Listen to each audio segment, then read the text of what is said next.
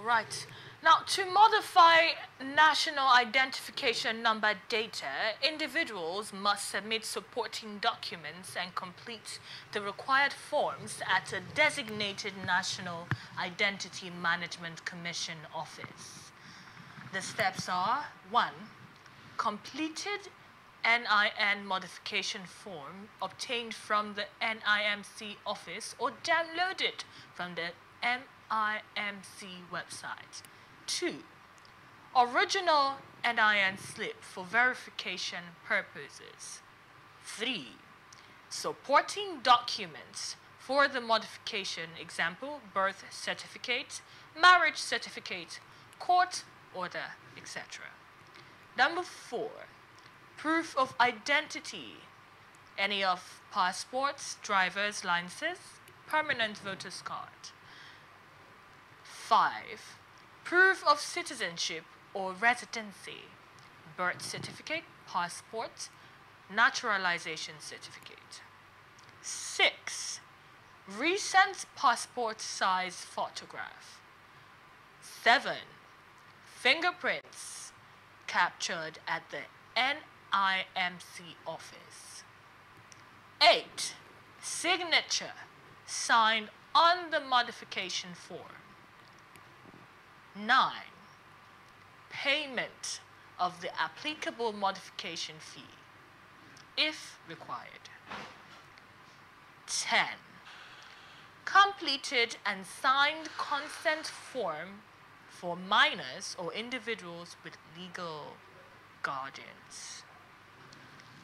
Barrister Ndamzi, what are your thoughts on these 10 requirements? My thoughts are this. My thoughts are on two different sides of the story. This is because the fishermen in our various fishing communities, how do they expect the local people out there to fit into what they're asking? Where are the offices of NIMC? Will NIMC make themselves available to the local communities for them to fill up these requirements, or they are expecting the local poor plantain seller in the village to find him or herself in the state offices of NIMC? So they need to see, these people need to be honest with us. They just sit in the comfort of their offices and dish out policies that are offensive to us, policies that are making things more difficult for Nigerians other than what we have already. Government should come up with ideas that can help the people. See, Nigerians are already going through a lot. So why asking us now to come and modify our information with you? You already have this information. These informations we are taking when you registered us for national identity card. Duplication of rules, duties, and offices in our country is just the problem. They just sit there, come up with policies that can encourage them to steal money or embezzle money. That's all they do. Tell me, what and how will this modification of information help? Is it about security? They already have our information in the data bank. The NIA and the DSS have our data bank. They have it.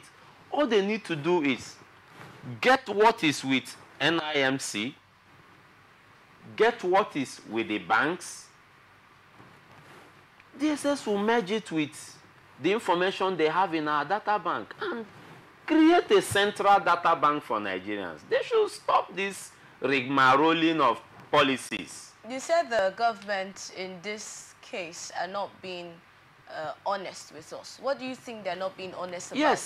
Yes, this particular modification, if I were to be Mr. President, I will call the DG of NIMC and ask him to shut down that policy.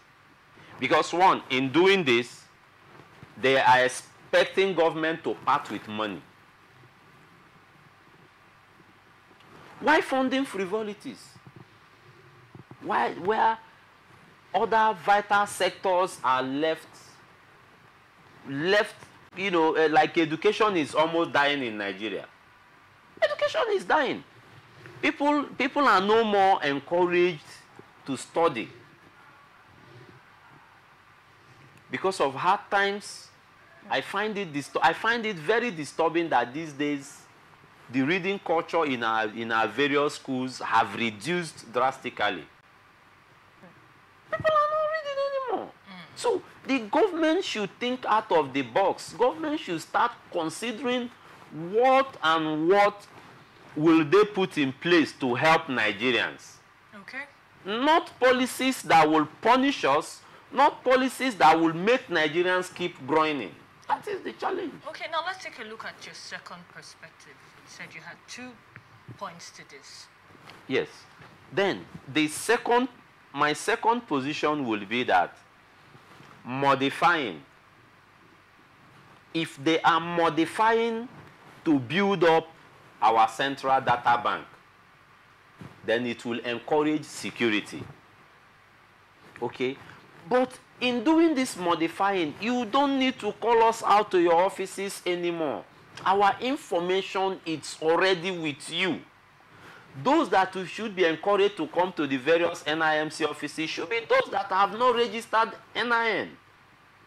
You have our information, you have our addresses, you have captured us, you have our fingerprints. What else do you need?